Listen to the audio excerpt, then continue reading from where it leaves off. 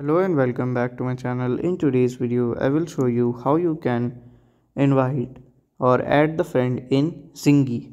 So let's get started. So first of all, you will just open the Zingy and you can register or log in with your number. Okay, for example, like this. So here I will not allow all things because for privacy issue. Okay. So from here you can just click the invite a friend to connect it. Okay. So you can just click on share button and you can share with your friend or relative that you want to add in. Okay. Just your friend or relative will tap on this and you will be added. So by this way you can just do it. And this is how to add your friend or in invite it on the Zingy Messenger app. If you have any question, you can let me know in the comment section. And if you find this video helpful, make sure you like, subscribe and share the video. Thank you for watching.